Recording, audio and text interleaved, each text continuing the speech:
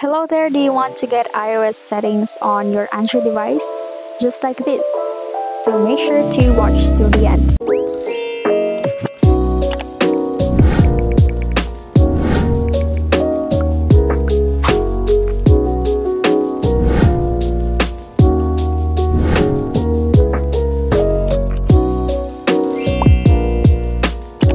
So I am using this Vivo device, and let's go to the settings first.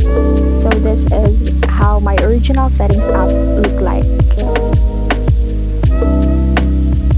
Now go to description to download the file needed. So here is the application. Go to the link and follow a bit of the instructions to download the file. So when this pops up, just click on install and wait until the application is successfully installed.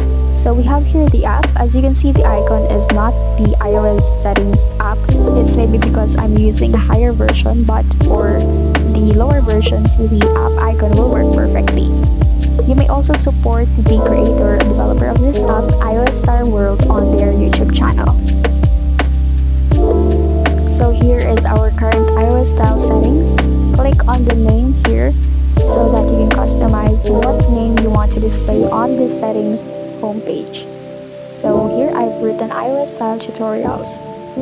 Now let's customize our settings first. Go to general and fonts. It's up to you whether you want to use the bold style or the regular theme style.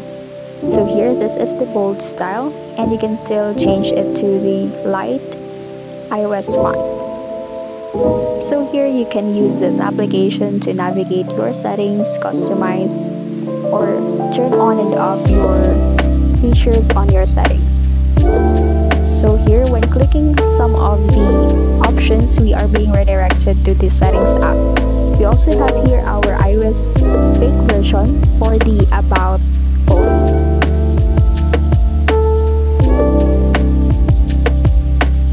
And when we try to click the Siri feature, the Gemini of Google will pop up, because for Android devices we have here the Gemini as our virtual assistant.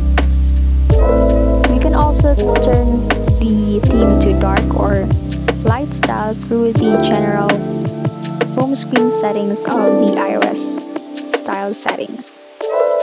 So that's it. It's up to you on how you will design your iOS settings. And that is all for this video. See you in the next one.